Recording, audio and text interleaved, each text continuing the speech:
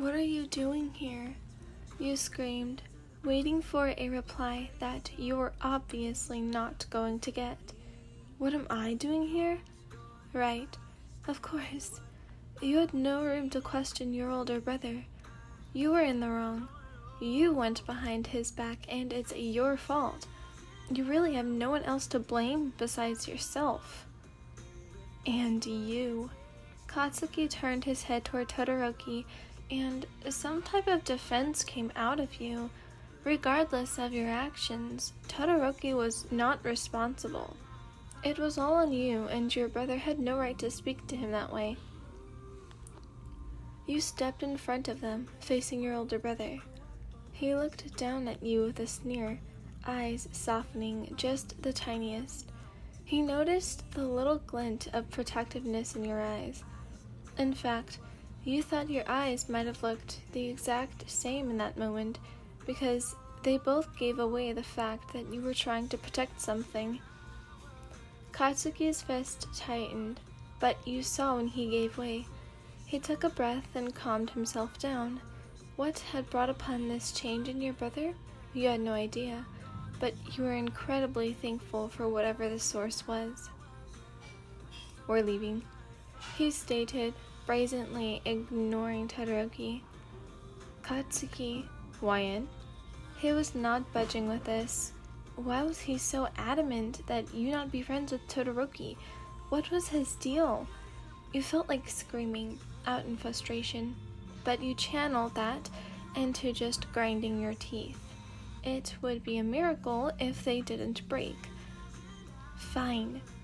Your glare hit him somewhere, because his expression changed the minute you pushed past him. You walked outside, Katsuki taking his sweet time to follow you. The entire walk home was nothing short of heated. Neither of you said a word, and Katsuki refused to look at you, but you failed to notice because you refused to look at him as well. It was a silent battle, one that you both won and lost when you walked in the front door. You stormed off to your room, and Katsuki followed you. "Wyan, do not stomp away from me." You blatantly ignored your brother, making a show of how much you really could care less about what he thought. But he would not give up. He followed you up the stairs and into your room. While you throw yourself on your bed, Katsuki takes a place right by your door, arms crossed, face stone still. You refused to look at him, but he didn't have it. He squatted down and looked up at you, like he used to when you were kids. It was something you'd forgotten. It was like a foreign country you'd heard about, but never had been to. You looked down at your brother and stated coldly, with your arms crossed and your eyes as hard as they'd ever been, "I have nothing to say to you." Katsuki watched you for a long time. He watched you watch him. Finally, he stood, without saying a word, slammed your door shut, and scurried off to his room. Without thinking or having planned to, you curled up on your bed, clutched one of your pillows to your chest, and cried yourself to sleep. You awoke around dinner time. Your mother was the one to get you instead of Katsuki today. At the table, she asked about Rin and Hikari and how Aoi was holding up. You said they were doing fine, and that's when she slammed her hand on the table, calling you out on your lies. "Really? He's doing great?" she yelled. "Because Aoi's mother just called me, saying how Aoi misses you and wished you would come by to see him once in a while." You winced, trying to determine what to do next. Your heart was beating so much so that you thought you might join Aoi in the hospital for heart failure. "Explain, now." You didn't know how to say you were secretly meeting up with one of the people your brother specifically told you not to, and just got caught. However, staying silent was also not an option. You opted to try and change the subject, but your mother was not having it. Okay, you shout, I'll tell you. With a long drawl of air, you explain everything, from how you met Todoroki to today, explaining that you and Katsuki were now in a fight. Both your parents took the time to consider your story. Katsuki came down, more grumpy than usual, probably because of your betrayal, and you were starting to feel sorry for how you betrayed him. Although you still did not regret becoming friends with Todoroki. You really did like him. You couldn't just come right out and say that though, obviously. Your parents watched Katsuki while you did your best to completely ignore him. Katsuki? Your mom finally said after he put his dish in the sink. What? Your parents were calm, surprisingly. Well, you're in a chipper mood today, care to explain? Katsuki looked directly at you, then looked back at your parents. You stared straight, not knowing what to expect. No. He walked past you, saying nothing. The intensity was killing you, but you refused to be the first one to apologize. Feeling he started it, he should apologize first. Plus, he was older. He should be the bigger person. Now, you knew you were acting a bit immature.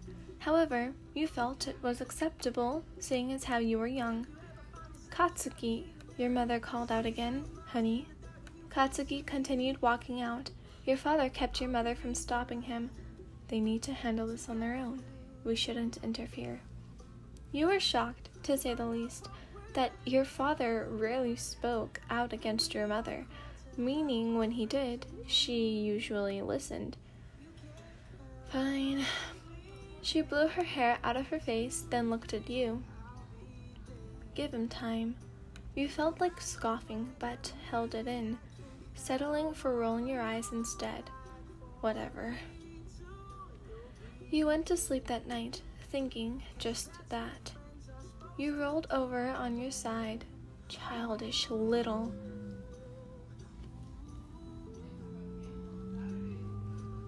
The next morning, you stayed in bed, scrolling your phone.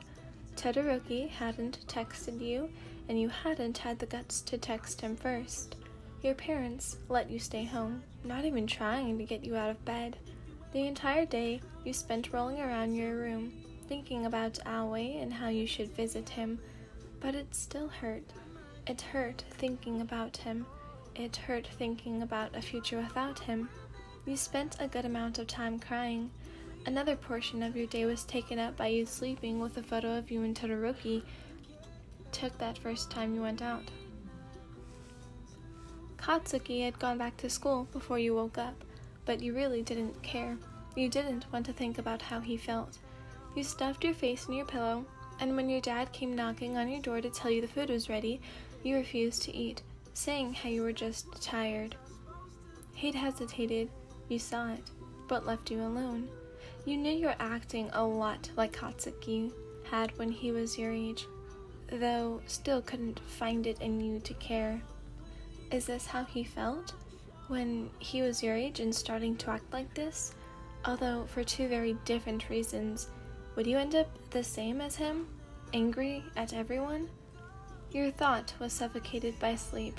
However, right before you'd succumb to the night, a single image came into your head, and you knew exactly where you were going tomorrow.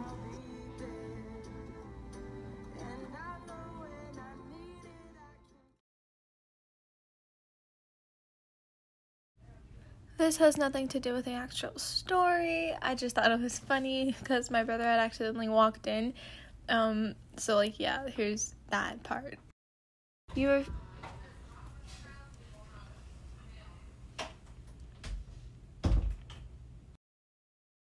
Okay, see you tomorrow.